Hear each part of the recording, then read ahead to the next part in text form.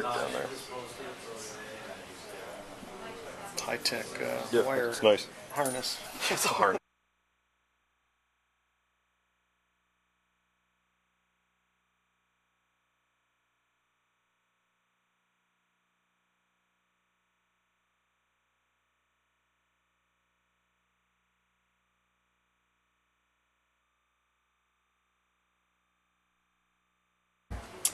Welcome to Purdue University and the Security Seminar sponsored by CERIAS. Today our speaker is Ed Finkler, spoken on topics related to web application security at a number of conferences and workshops. And today speaks to us about a multi-layered approach to web application defense. Best of all, Ed works for us at CERIAS. He's our webmaster. Ed? Hey. Yeah, I do the web stuff for CERIAS, and what I'm going to try to talk about today is kind of a meat and potatoes talk about a multi-layered, kind of multidisciplinary approach to defending web applications. It's going to cover a lot of disparate areas. Some kind of network architecture stuff, some hardware stuff, server software configuration, programmatic stuff. Basically, what I'm trying to get across with this is to give kind of a feel for what are the kinds of things that go into web application security. What are the different areas, things that you need to think about when you're doing that. So yeah. It's web application defense. I don't know if I'd go so far to say it's any more complex than other issues. It's not. There's certainly more complex things in the area of information security, but it's interesting and can be challenging because of its multidisciplinary nature. To defend web apps properly, you really have to have a team of folks who have good understandings of configuration of hardware, network architectures, operating system configuration stuff, server daemon configs with your server softwares, web servers, database servers, things like that, and also programming. The issues of secure programming techniques and things like that. The first kind of thing I'm going to touch on is what is usually a term that people cringe at, is security through obscurity. And I don't think it's a good thing to rely on by itself, but it can be fairly useful in certain circumstances as sort of a way of staying out of the firing line. Basically, the idea is that you kind of keep quiet and you don't want to attract attention to yourself by announcing information about what kinds of things that you're running. There have proven a number of, an example would be the Santiworm that attacked PHP BB installs. What it did was it actually used Google as sort of a reconnaissance system and would search for version strings of a particular web application called PHP BB, would look for, and those are displayed on almost every install unless someone had customized the template to take that part out of it. So every install of this application, which is quite a popular bulletin board application, would display a version string at the bottom of the page. Well, it would use Google to search for that version string, try to identify vulnerable installs of this, and then would attack them automatically. Basically, the idea here is that you don't want to give out that kind of information. So you want to turn off all of what I'd call server signatures. Those would include things like if you're running a web server and in the headers it reports that you, by default, let's say on an Apache install, it will report what version of Apache you're running and all of the modules that you have running. And at very least, I think it will typically include the OS. It'll include the OS you're running, and like if it's what the Linux distro, it'll include that distro and what version you're running of that and that kind of stuff. With a tool like Apache Mod Security, which we'll talk about in a little bit, which is an add-on module for Apache, you can disable that entirely, or you can change that to any arbitrary string you want to. It makes it a lot easier to do it. Otherwise, I believe to change that string to something else I believe you have to actually make a change to the source code of Apache and recompile it. You may also find that sometimes the scripting languages that you're using are inserting info into is reporting information about that. PHP by default, I believe, will report itself and insert something into the HTTP headers that says, you know, X PHP version 5.1.2 or something like that. So again, you want to go into, if you want to examine those kinds of things in your web application stack and find the information that's reporting and pull that stuff out in any way that you can. It's obviously it doesn't actually really defend against anything, but it keeps you from attracting attention. And then sort of a final thing was turn off any error reporting to the browser by it's a typical thing that you don't want production machines to actually report any kind of detailed error information back to the user. Obviously, you want to log that, and you'll log that in internal system logs and stuff like that. But if you've used, you know, plenty of web applications, you'll probably often see you'll run across, if there's some misconfiguration or problem with the server, it'll report out something like, you know, error at line such and such on, you know, in this file, and it'll give a full path to that file. Well, that's an information disclosure issue, and it may not be a huge thing, but it may give an attacker some ideas about what kind of system they're working with and potentially what kinds of things they should be looking for to get into it. Most of the stuff I'm going to focus on here would be dealing with an open source software web stack, which is generally, it's some kind of Unix variant, Solaris or Linux. Those are the ones that we generally run at CERIAS. Almost all the time you're going to be running Apache. There's a couple other options, light HTTPD, stuff like that, but generally Apache is by far the most popular web server you're going to see. For your application logic, you're going to be running probably one of the P's, PHP, Perl, Python. Some folks will run Ruby, and Ruby on Rails is a popular application framework built on Ruby that is used often. It's gaining some popularity.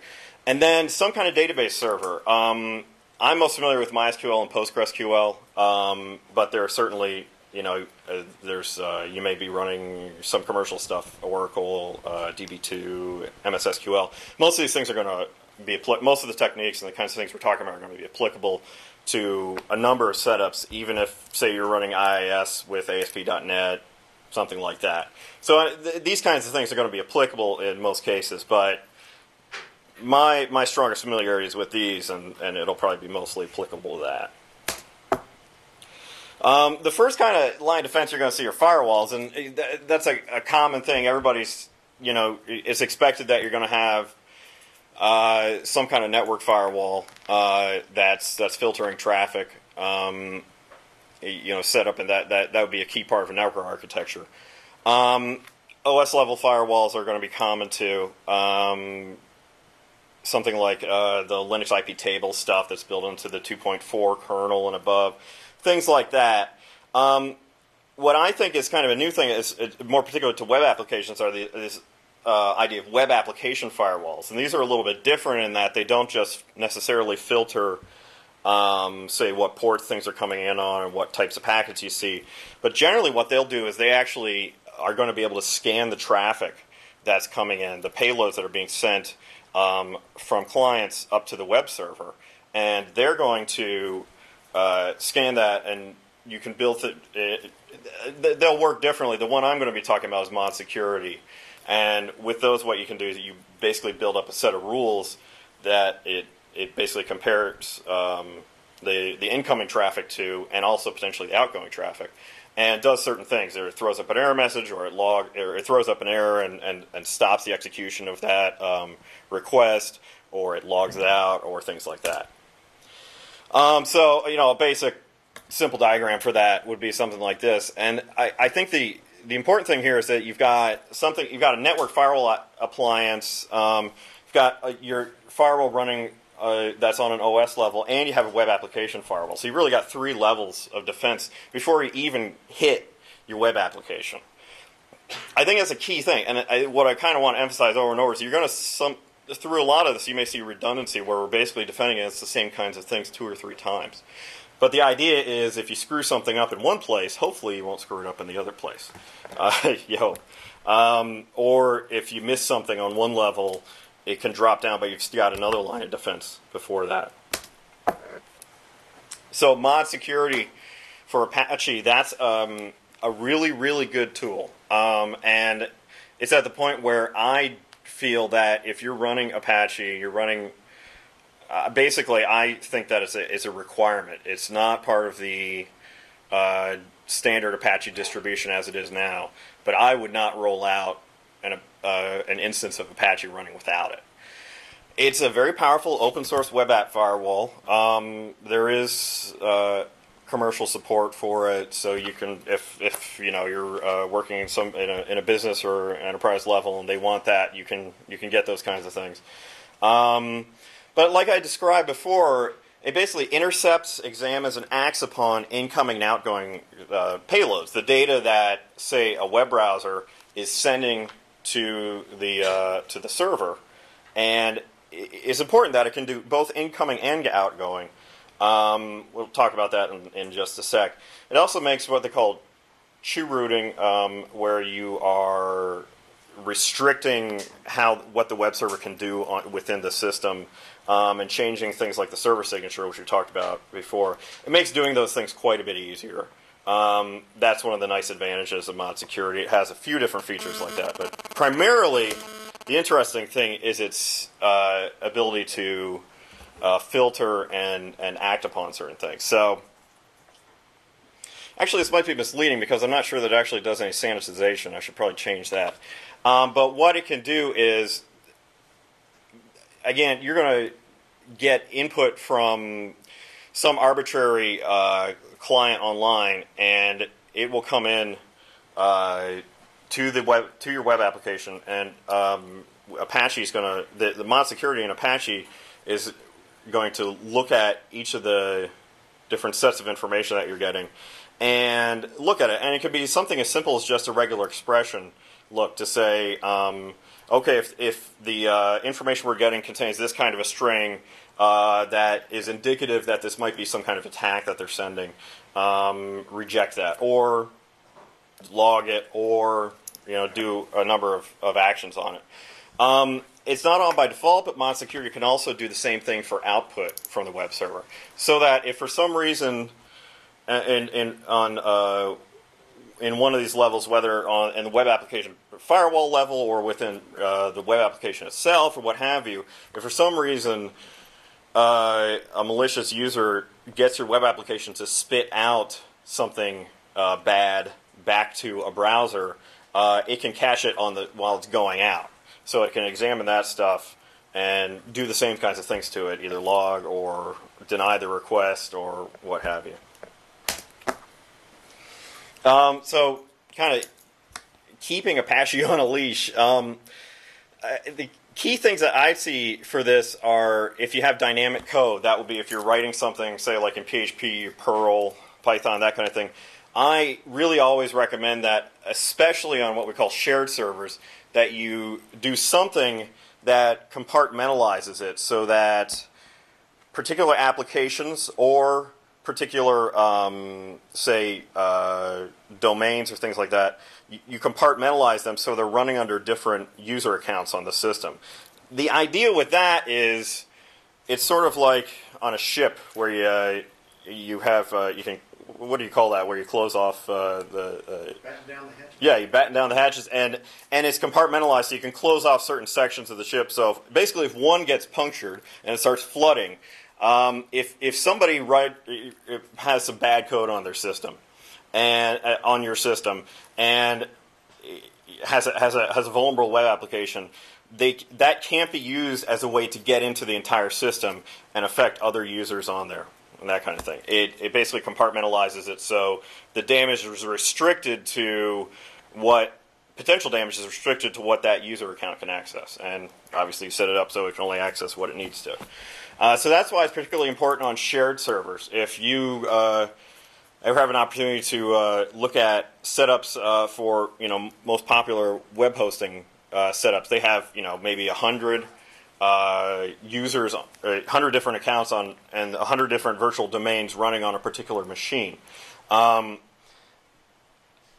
If you aren't doing something like su-execing it, or doing something where you're wrapping your CGI so that they're executing on a particular user and each one of those is executing under a different user, you have a real potential for one web application that's under one user's account to take out the whole system, and it becomes a real problem. So that basically, again, that kind of compartmentalizes stuff.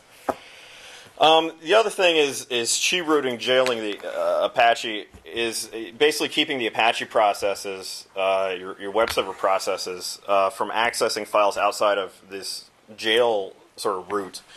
So if you have Apache set up to sit in a particular directory on your system, 2 or 3 levels down, you would set your root level at a certain point, and then the Apache process, which includes any of the dynamic stuff that it's doing, any dynamic code that people have written, PHP scripts, Perl scripts, Python scripts, Ruby scripts, things like that, they're not going to be able to go outside of that structure.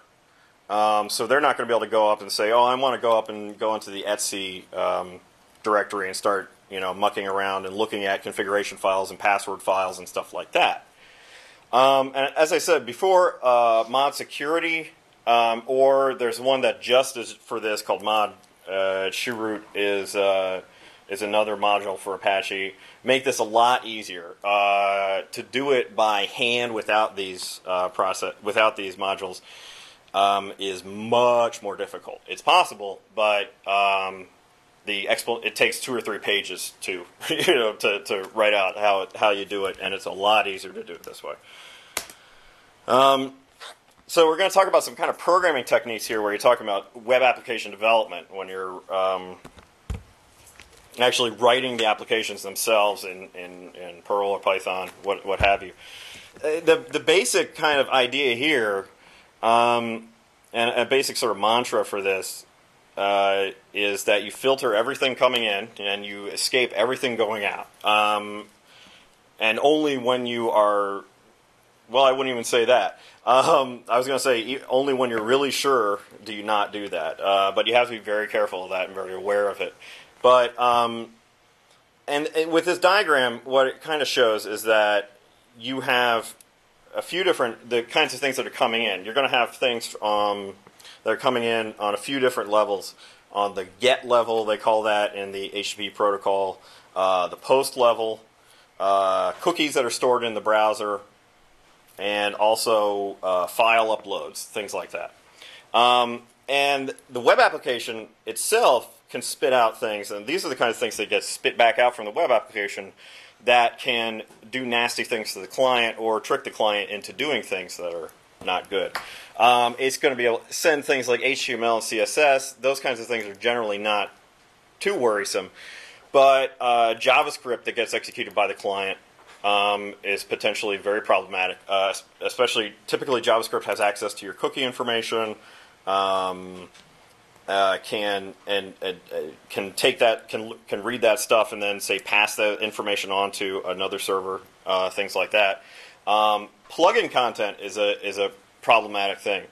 That was, I don't know, was it a month and a half ago, where there a whole that was in Flash version 8 was exploited on, well, there's actually been a couple things on MySpace, but a recent one was a banner ad that was put into rotation on MySpace, a Flash banner ad, utilized a hole in the Flash plugin that allowed this banner ad, but basically a little Flash applet, to install spyware on people's Windows machines. And supposedly there was some statistics to indicate that there may have been up to 1 million infected machines based on that. But one of the problems that you see with MySpace in particular is that they allow people to embed arbitrary plugin stuff by allowing them to put in the embed tag, so that people can put in things like Windows Media Player, applet stuff, QuickTime, and Flash things. And if there are any vulnerabilities in the plugin architecture for that, then it's extremely problematic. And then cookies are the same thing. A web application can kick back and set a cookie, and that potentially could have some kind of malicious information or malicious kinds of stuff in it, and make the client do bad things. So filtering at the code level, how you're going to do this is going to vary a lot based on the language or framework that you're using. There's a couple different kinds of levels where it can happen. A lot of frameworks will have some kind of level of built-in escaping where it tries to filter information by default. That can work decently, but is not something I put a notice for suspect on there that I would tend not to rely on it too heavily unless I became very familiar with it and was absolutely certain that it was working very well. That it was. I don't want to rely on built-in escaping. Just assume that things are working great. Most languages and/or frameworks are going to have some kind of regular expression library that'll allow you to do complex matching and/or replacement. Those things work very well, but they tend to be very complex. I've got a piece of code here that what this does is it matches a valid email address. And you can see that's fairly long and hard to read. I'm pretty familiar with regular expressions, and that's kind of hard to understand. If I look through it and break it down, I can see what's going on. If you're not, it's really hard to do. But if you don't have other things available to you, most frameworks are going to have some kind of regular expression libraries in it, and that's pretty much what you have to work with to do proper filtering. With higher level stuff, you may have, with some frameworks you may have higher level filtering libraries. An example of this is a PHP framework, the Zen framework, that has a Zen filter class in it. And the example here is a method called test email, and you can just pass it the incoming value, and it says, hey, is this an email or not? Or it can do things like just return all the alphanumeric characters, or just the alpha characters from a value, or just the numbers, things like that. Strip HTML tags out, things of that nature. So that's kind of where you do stuff programmatically. When you get into, one of the things is most web applications probably have some kind of database element that they're using to store data. That typically most web applications have to deal with storing and retrieving data for people. And there's a couple things that you can do that really help with avoiding what's called SQL injection, where somebody passes a value that is then inserted, that's placed into an SQL statement, and then that's executed and does something unexpected, not in the intention of the programmer, because they did not filter it properly. What I got down here is some SQL code, some Java code that uses something called prepared statements. And if you've done much with database work before, you might recognize these kinds of things. And it shows an example of something that is susceptible to SQL injection and something that's not. The advantage of using prepared statements is that it's going to pretty much solve all your SQL injection problems. It automatically escapes all the values that get pushed in, so that it's not going to be able to do something funky like you're trying to just do a select against a particular table just to get out some information, and the string that gets passed in is formatted in such a way that it, say, reads out all the passwords to the user or something like that, or bypasses the standard authentication things or stuff like that.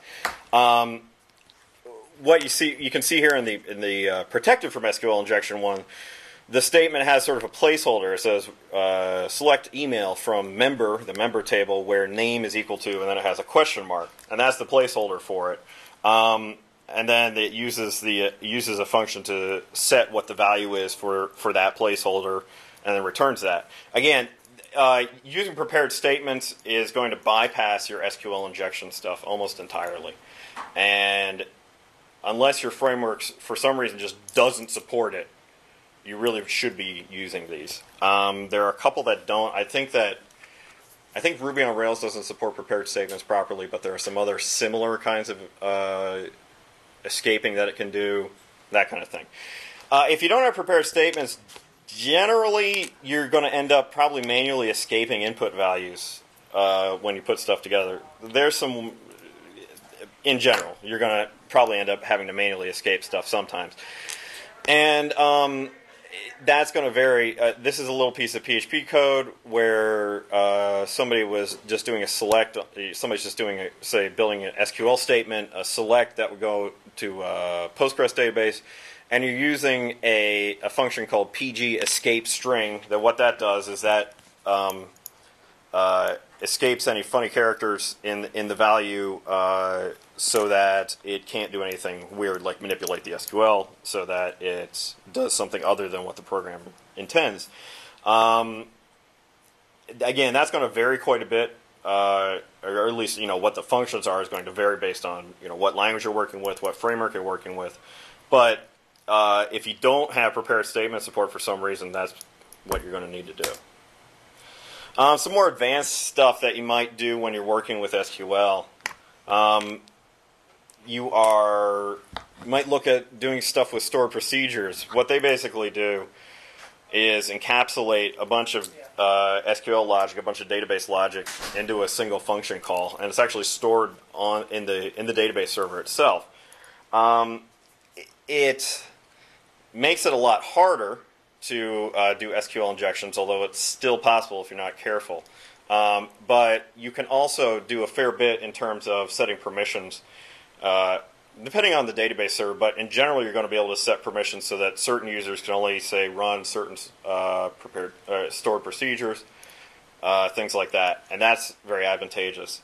The other thing, and something I really find very useful, and unfortunately I don't see used a lot, are views. SQL views are sort of these they're kind of a read-only sort of virtual table that's based on a query that you run, and I have a little fancy diagram for that. We've got an internal table, this internal personnel table that's in our database server, and it has some information in it, and we want to get that information, display some of that information out to a website. It also has some information in that table that we don't want getting out, like we don't want to give out things like, let's say, their PUID number, because that's supposed to be sort of secret, and things like their home email and phone and address, stuff like that. So instead of just, one way to do that, and a common way of doing that is, well, you just do your select against this same table, the internal personnel table, but you just wouldn't pick those fields. Well, one way to make it really sure that you're not going to be able to do anything, that nothing bad's going to happen, is you would create a view, and it might be set up in a whole separate section called public personnel, you could call that. And this view only has the information that that you want to be public. So say first name, last name, title, work email, work phone. And the web application, in this case, only would have permission to select and do queries against this public personnel table. So that way, it basically mitigates any issues that you would have with potentially overwriting data or something like that, because it's read-only, and it only contains information that you're okay with being publicly available. That's an approach that we've used at CERIAS, and I think it's worked out very well. But I don't see a lot of folks do that, and I kind of wish they would. Part of the problem is that, especially in open source circles, the most popular database server is MySQL, and only with the version 5, which has come out and been released as a production release, have views even been supported. And I think that's part of the reason why you haven't seen that, at least so much in open source circles. And then basically the last things I'm going to talk about a little bit is database access stuff, and keeping it on sort of a need-to-know basis, and that's a general principle you see all the time. But implementing it for database servers, these are sort of some specifics for that. One of the things I find that a lot of web applications don't do is, and I think that they should be doing, is setting up multiple database accounts with different access capabilities. Most web applications are either entirely read-only, or the vast majority of it is read-only. You're going to be doing selects out of the database. You're going to just be pulling data out of the database. You're not doing any manipulation of the data. You're not changing data in there. So there's really no reason why those queries, especially if that's the vast majority of the queries you're doing against the database, there's no reason that the user who's doing those queries should have any kind of write access. There's no reason that they should be able to insert, they shouldn't be able to alter tables, they shouldn't be able to create tables, they shouldn't be able to do any of that stuff. So what I would do is, if you have a situation where you have a web app that, and most of the time this is the case, that most of your stuff is going to be doing reads, and maybe you have occasional inserts for one thing or another, I would simply set up multiple database accounts. And you would have one that's very restricted, can only do reads, can only do it on certain tables. Potentially, you could do it only on certain columns, things like that. And then you just use a different user for doing writes. But you don't see that too often. Bare minimum host access. The ones I'm most familiar with are MySQL and PostgreSQL, but I'm certain most of the commercial stuff can do it too, where you can restrict certain users to only come from certain hosts, and if they're coming from this host, they have only certain capabilities.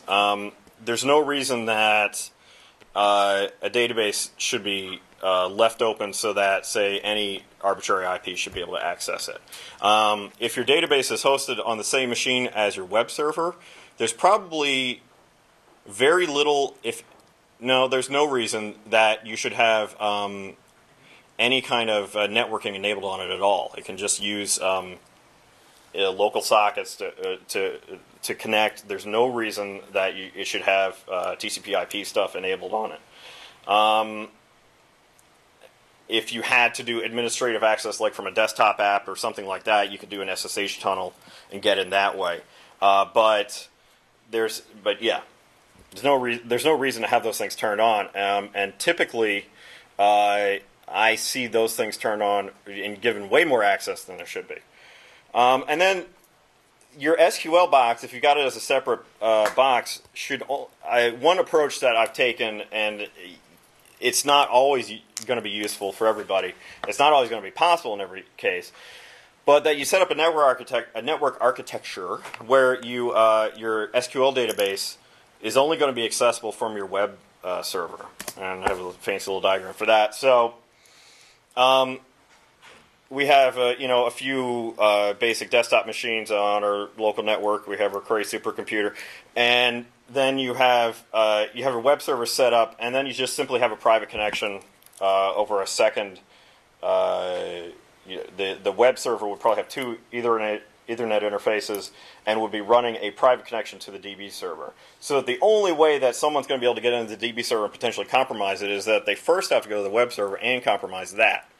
And hopefully, with all the levels that you build up, that's not going to happen. So that, especially if you have private information there, things like credit cards, username and password, private information, things like that. We've done this in the past, and it's a very effective way of keeping. It really restricts people's ability to get into that thing, and makes it a lot more secure. So that's pretty much it. I went probably kind of fast, but do people have any kind of questions about things? What type of interesting attacks have you seen coming in? I'm sorry, could you hit your button so I can hear you a little better? Sorry. What type of interesting attacks have you seen coming in? Interesting attacks have I seen. There's a general trend. The first thing is that there's a general trend.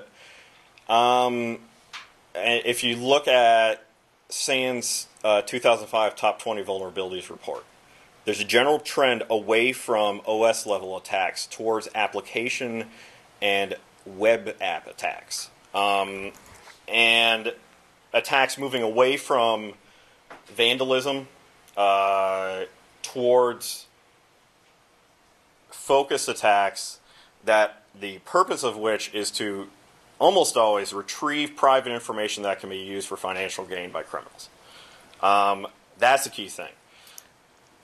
So you're seeing these attacks coming through things like, but coming through applications. Generally, especially on the Windows level, what you saw is that, or on the Windows level, with Microsoft has finally gotten to the point where they've done a pretty good job of locking down their OS.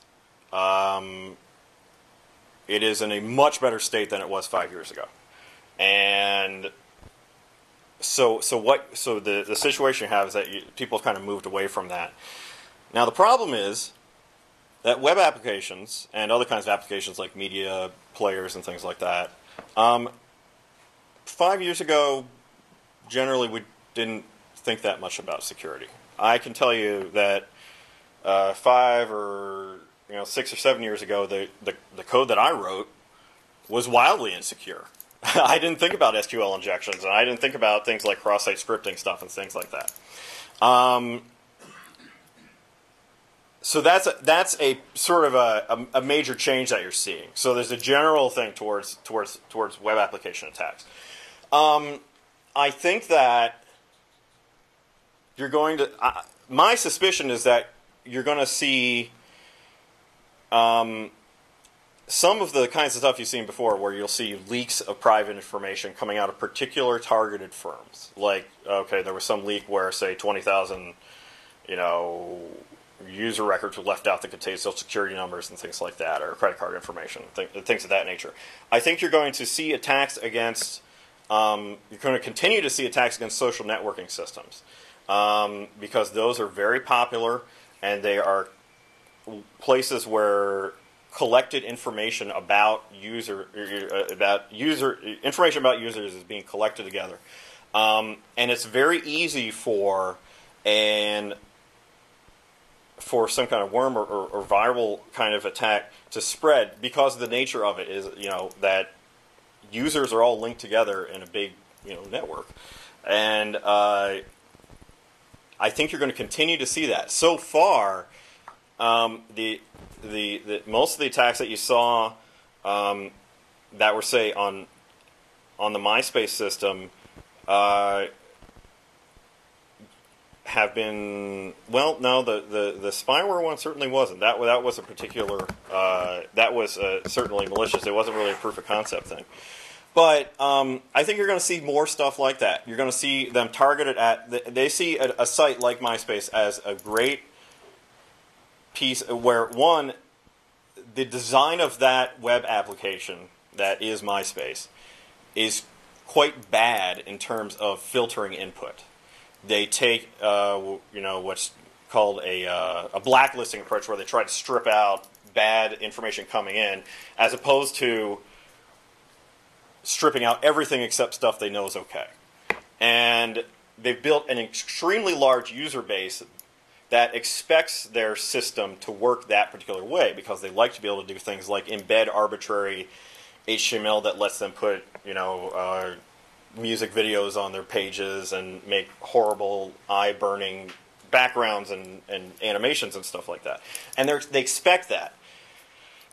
And the nature of this kind of a business that those folks are in is that they don't want to do anything to upset that and potentially start losing some of that user base. So they're motivated not to correct that problem. They're going to have to keep kind of patching it and hope that they can keep blacklisting certain things. Well, unfortunately, that's generally not going to work.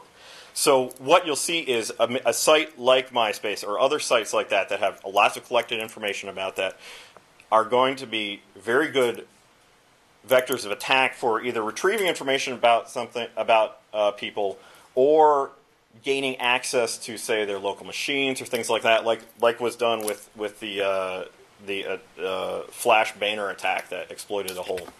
And I think you're going to see more stuff like that.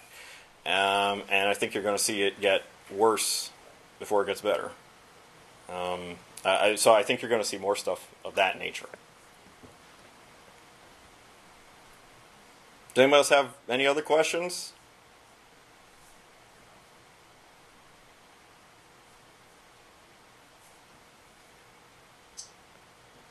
Can we ask a question down here? Can you hear Yeah. So, I mean, these are all great things in terms of defending systems, but it seems to me it's sort of like, at least for the vast majority of systems being developed, you can do all this, but it doesn't stop the primary project developers from coding in a big security hole right through the middle of everything. Because, you know, the people tying the systems together do whatever they want to do to keep things secure, and they might be security experts, but the actual web app developers tend to have no idea what they're doing security-wise. Hey, I'm a web app developer, so be careful. Well, I didn't say all of them. I said No, I understand. No, I agree with you entirely. So, you know, you're talking about social networks, and today the big issue is with Facebook, at least on this campus, and all of the changes they just made to their policy. And while they wouldn't necessarily be security changes in terms of computer security, they definitely affect student security. Yeah. And you know, it seems there was no thought put into it whatsoever. No.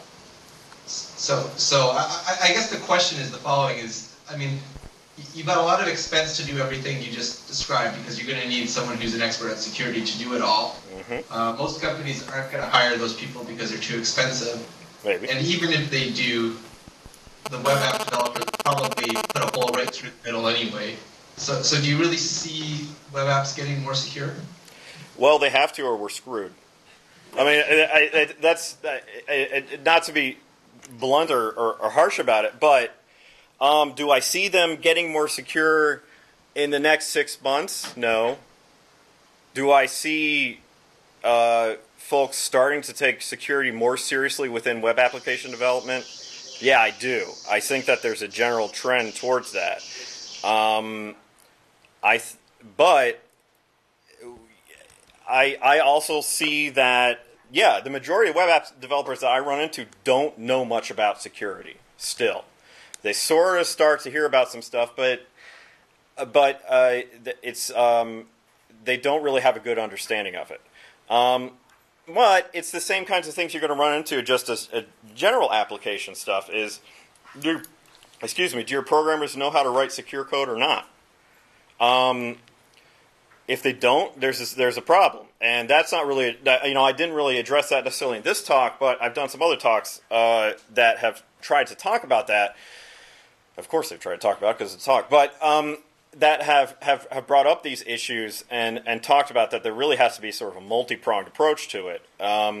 That you not only need to do improvements in terms of the development frameworks that folks are using to develop web applications to make it easier to write secure applications, but at the same time also doing a lot in terms of educating developers about those kinds of things. I am not super familiar with, say, you know, most of the, you know, when I went to college, they didn't have web application development, but my impression is that they're not pushing security as a particularly important feature of programs in that area, and I think that's a serious problem. I think that has to change. I think that academics have to make a significant change in terms of that. I think that people who are doing hiring have to have some understanding of what to look for in a developer. And if they don't know the right questions to ask, then they're not going to ask them.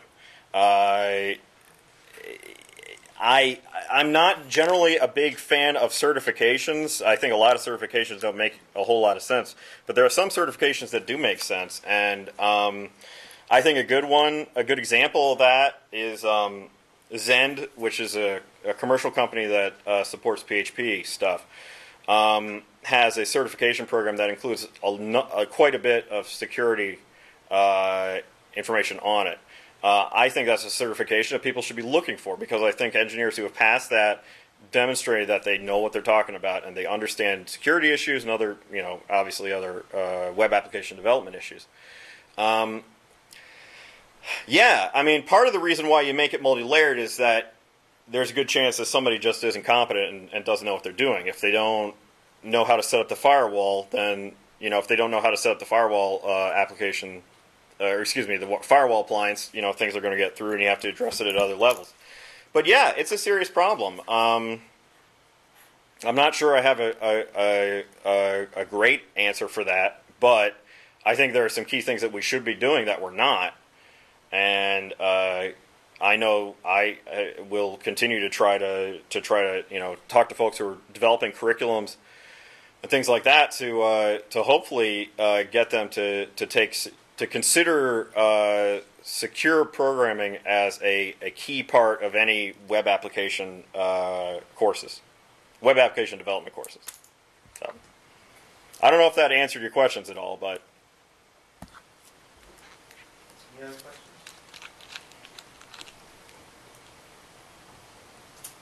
Okay, thank you very much.